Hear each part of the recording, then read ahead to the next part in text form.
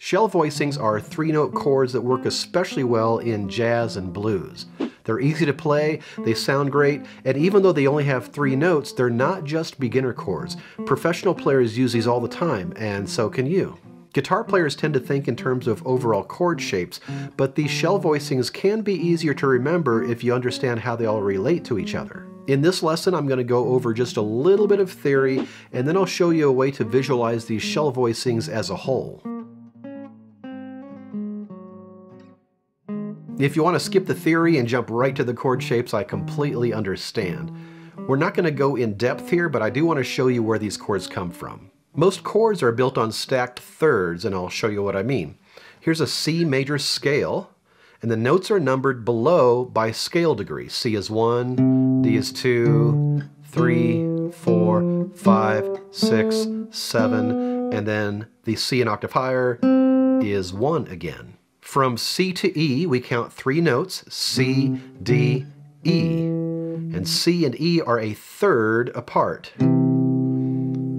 From E to G, we count 3 notes, E, F, G. And E and G are also a third apart. And from G to B, we count, of course, 3 notes, G, A, B. So G and B are a third apart.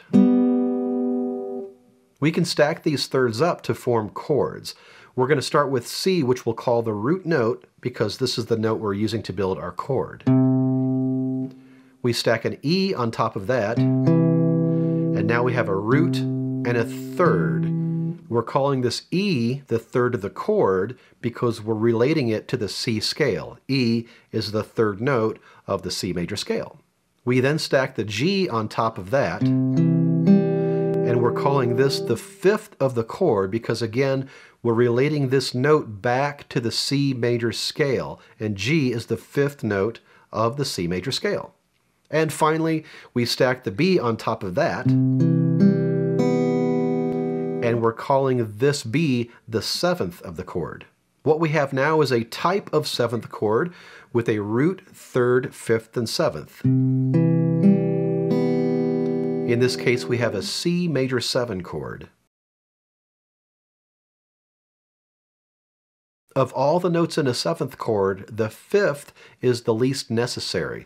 We can remove the 5th from a 7th chord, and it still has the most essential notes of that chord. What we're left with is a shell voicing, the root, 3rd, and 7th.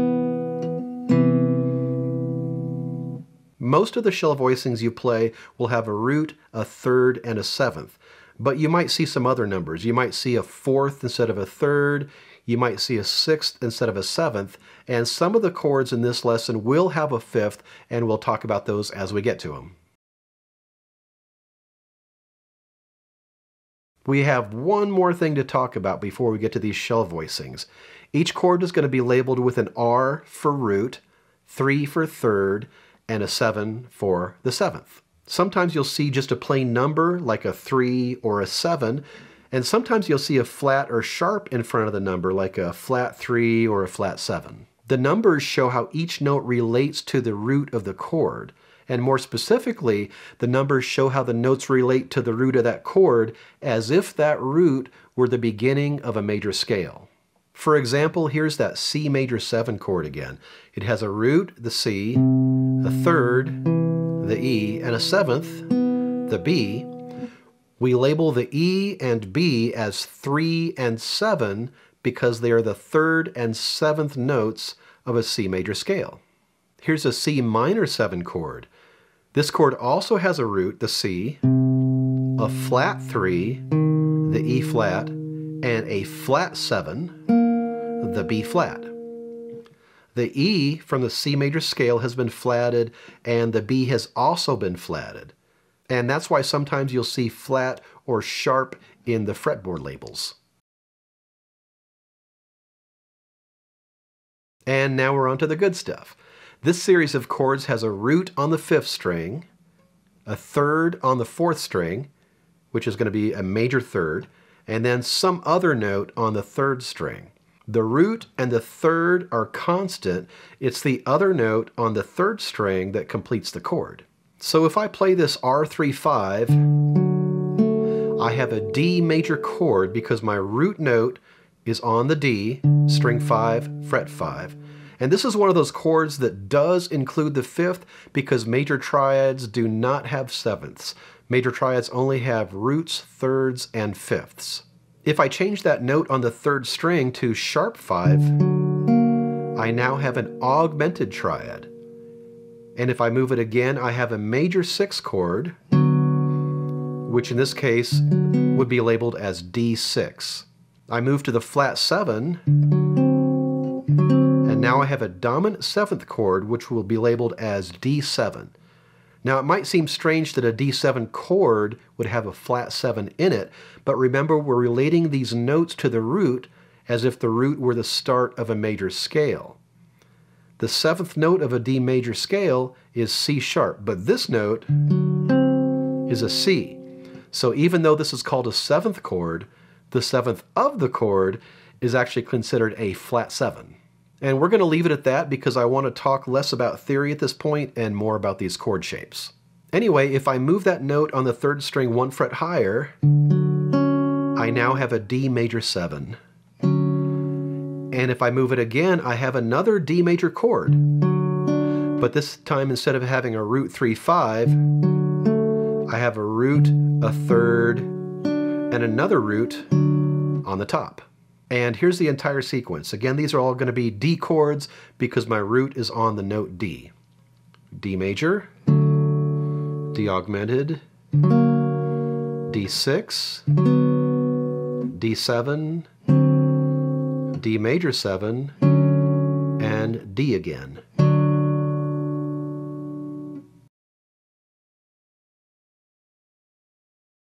This next series has the same 5th string root, and the row of notes on the 3rd string is the same, but now on the 4th string we have a flat 3rd or flat 3, which is also known as a minor 3rd.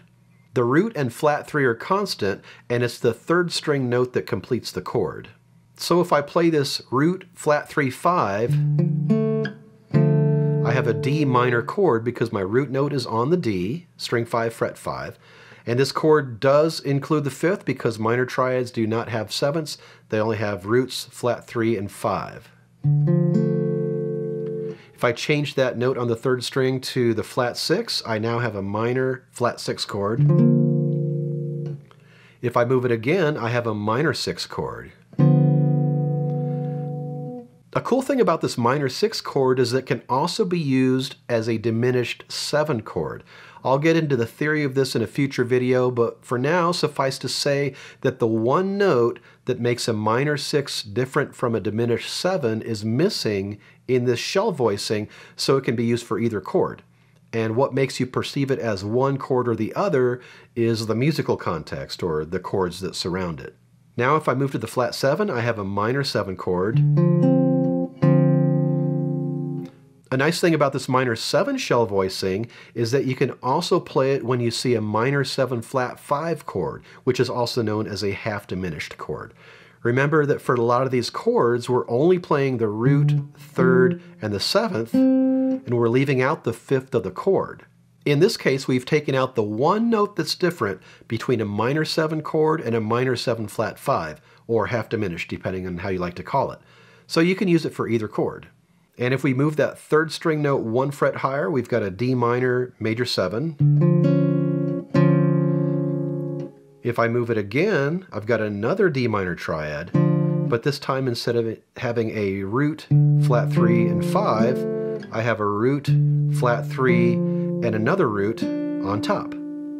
Here's that whole sequence. D minor,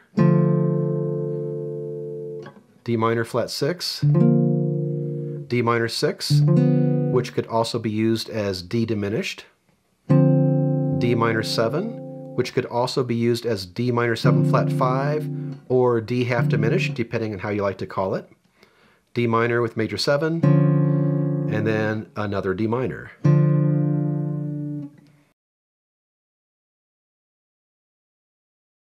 Now we have a root on the 6th string, a 3rd on the 3rd string, that's our major 3rd, and then some other note on the 4th string. The root and the third are going to stay the same, and we move that other note around to change the chord. So if I play this R5-3,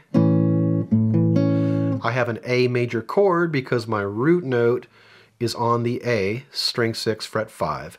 This is a major triad, which includes the root, 3 and 5, and does not have a 7th. If I change that note to the sharp 5, now I have an augmented triad.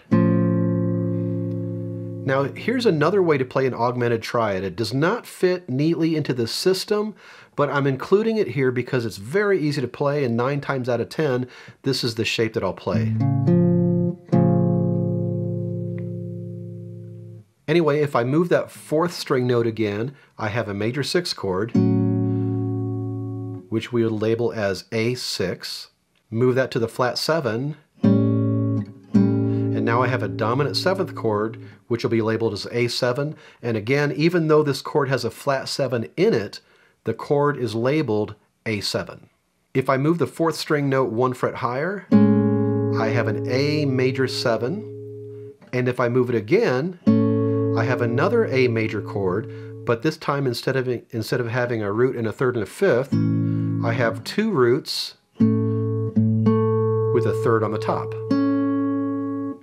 And here's the whole sequence. A augmented, A6, A7, A major 7, and then another A chord.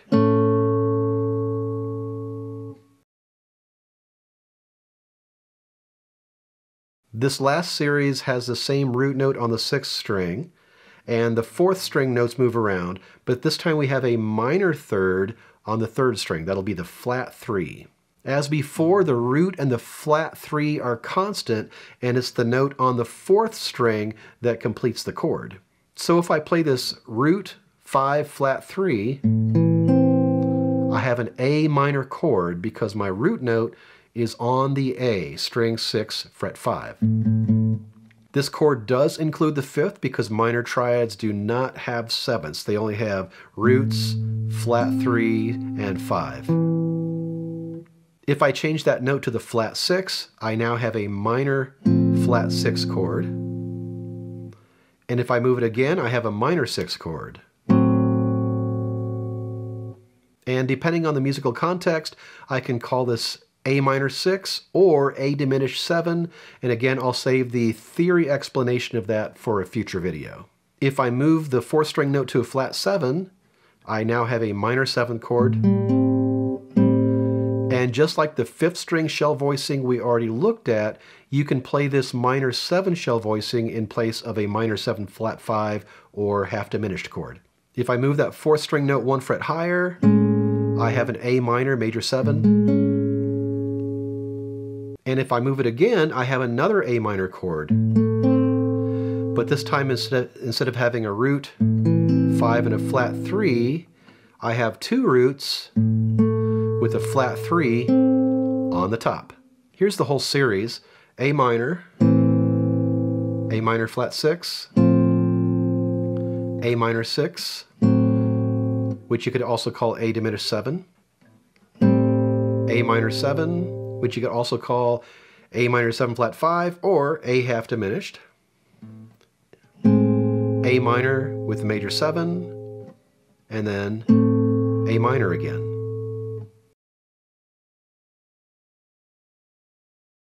To use these shell voicings, you need to know where to place the root of each chord. For example, if I want to play a D major 7 shell voicing with the root on the 5th string, I'm going to place the root of that shape on string 5, fret 5, the note D. If I move it up a fret, I now have an E flat major 7. And if I move it up again, I have an E major 7, and so forth. So at the very least, you need to know the names of the notes on the 5th and 6th strings. I've already posted some videos on learning the fretboard, and I have a free PDF called Learning the Guitar Fretboard. So we're not going to go into these notes right now, but I'll leave links for those videos and that free PDF in the description. If you're just getting into shell voicings, I recommend starting with the dominant 7th, minor 7, and major 6 first. I have a video exploring these chords in more depth. I'll leave a link for that in the description. I have a free shell voicing PDF you can download, and if you're looking for a more systematic approach to learning shell voicings, check out my book, 3-Note Jazz Guitar Chords. And remember, if you need some help learning the fretboard, I've posted videos on the topic, and I have that free PDF called Learning the Guitar Fretboard. I'll leave links for the books, the videos, and the freebies all in the description. That's all for now. Thanks for watching, and I'll see you next time with more guitar tips.